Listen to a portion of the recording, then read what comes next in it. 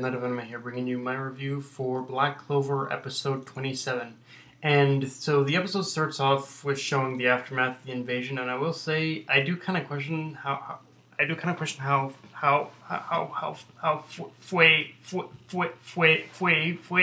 Gogolian is still alive, or even being kept alive for that matter. Like with his arm and part of his side having been like severed, like just torn off and just bloodied and battered like that.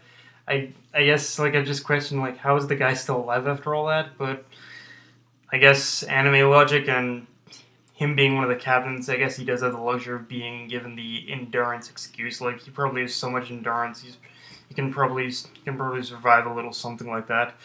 But even more than that, we learned that the pendant he was wearing has gone miss. Apparently, he was wearing a pendant and it's gone missing.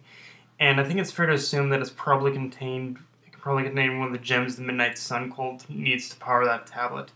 Actually, I think there. Actually, now that I think, but I think there was a scene like that in a previous episode. But either way, this reinforces what pretty much all those cultist guys were after, and it even builds on the mystery of what happens once the tablet is fully powered. Like we still don't know exactly what's going to happen once this tablet is powered up. But whatever it is, it's not going to be good. And as far as I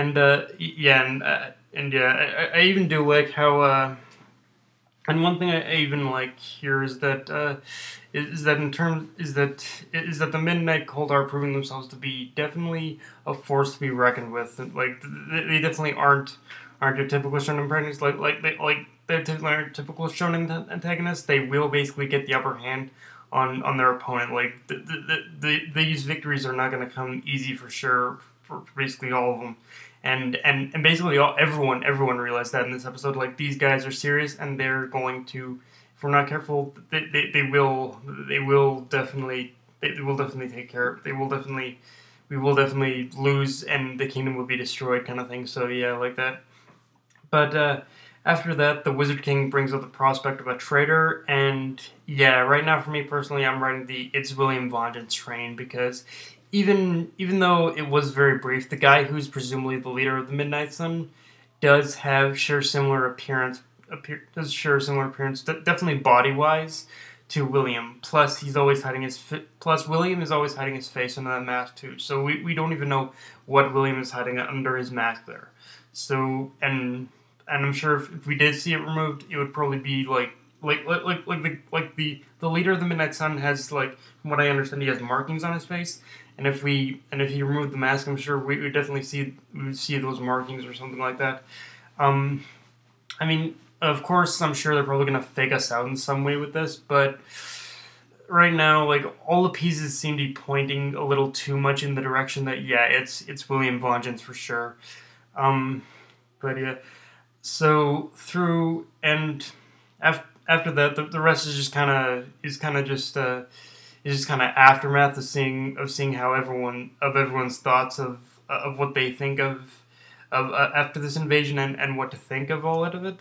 And through a rather comically brief spar between Asta and Yu, we get an interesting showcase of how strong they've both gotten since this invasion. And I get the feeling this is basically something that basically Windhawk or something. That was badass in itself, but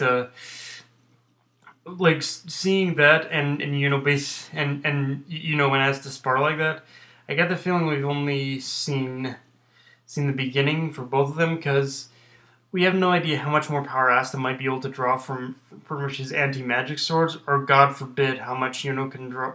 Can pretty much draw from his grimoire. Definitely now that he has this whole wind sprite accompanying him, he's definitely, now that he has this wind sprite hanging around him. Although I will admit, I do think Asta's anti-magic probably I mean, I'm sure both of them have possibilities for the future, but I like to think Asta's magic has more room for development, because we haven't really seen a whole lot of Asta's magic, of what Asta can develop with these anti-magic swords, and how powerful they can get. Also, if you think of Yuno's like wind sprite or whatnot, I think the limitation with Yuno's wind sprite right now is that his magic his like he can of course summon magic I think without the wind sprite, but I think a lot of his magic up to this point is going to depend on that wind sprite, and it really just all depends on pretty much how strong that wind sprite itself becomes. Like Asta's mad, like or sorry, I'm talking about Yuno's. I don't know why I keep getting those mixed up, but Yuno's wind magic is very much it's very much limited, I think, at this point to pretty much that wind sprite and how much the wind sprite itself can definitely develop and get stronger. So yeah, I think it's gonna be one of those things where if Yuno ends up training himself, he's gonna have to train that wind sprite to get stronger as well if he plans to harness a lot more powerful magic. So yeah. Okay, so after that we learned that Asta and Charmy got promoted from defending the capital, and what I really like about this is how the show isn't forgetting to include that factor. That if you want to become Magic Emperor, you gotta keep moving up the ranks and gaining prestige. And I know that doesn't sound like a very I know it's one of those things that doesn't sound all that doesn't sound all that important, but if you really think about it, in the previous era of shonen, Naruto, all that, it never really tried to even focus on any of that. Like for instance in Naruto, like I said, the whole thing of becoming Hokage. Okay, we introduced Chunin, Genin, Chunin, Jonin, all these different ranks of shinobi. Naruto stayed Genin throughout the entire series, and I get why. It's supposed to promote the whole underdog thing. I get it, but at the same time, when you introduce a system like this and you don't capitalize on it, it feels kind of pointless to the story after a while. It feels like it becomes pointless to the story after a while if you're not going to capitalize on it. Here, Black Clover is actually capitalizing on that. So in a way, like I don't know if Asta is going to gain any more, but I'm at least happy he at least gained one rank up. I'm glad he at least did that, because at the very if and it works because it fits into the story of what becoming Magic Emperor means. Like you definitely have to gain the rank, the prestige, you have to gain all that if you even hope of being recommended as Magic Emperor. And I think, and if I'm not mistaken, I think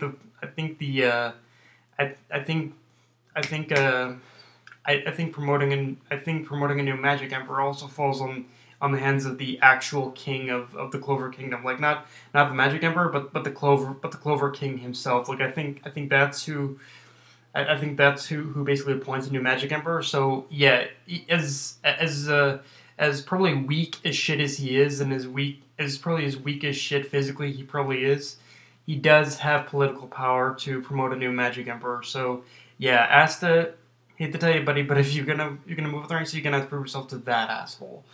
But yeah, just overall, I like how the show is promoting this whole idea of actually being promoted in order to gain the rank, in order to gain the title of Magic Emperor and whatnot.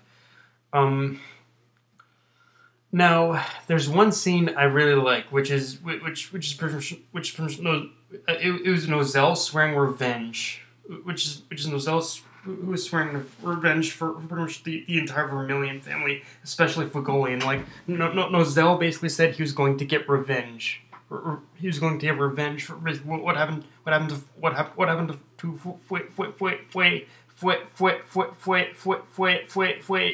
Golian. And the reason why I like this scene is that throughout Black Clover thus far, Nozel has proven to me that he's probably the least dickish of all the Silvas who aren't Nozel. Like, and he's definitely proven that he does have, and I think in many respects for that, he could actually be seen. He's kind of like Byakuya of this series in a way, because he on the surface he acts like an asshole. That part is obvious, but underneath it, all, he does have a sense of compassion and compassion for everyone he respects.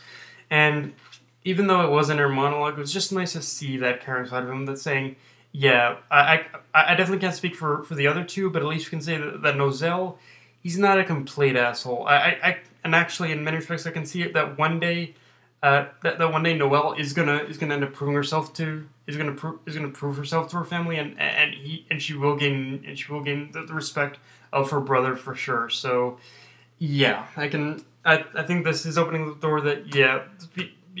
Because of who Nozel is as a character, I can see Noelle definitely gaining his respect at some point in the series. But yeah, guys, that's my review. Enjoy the video. Like, comment, subscribe. Follow me on Twitter and Facebook. Death Knight of a Night. Signing off. Later, guys.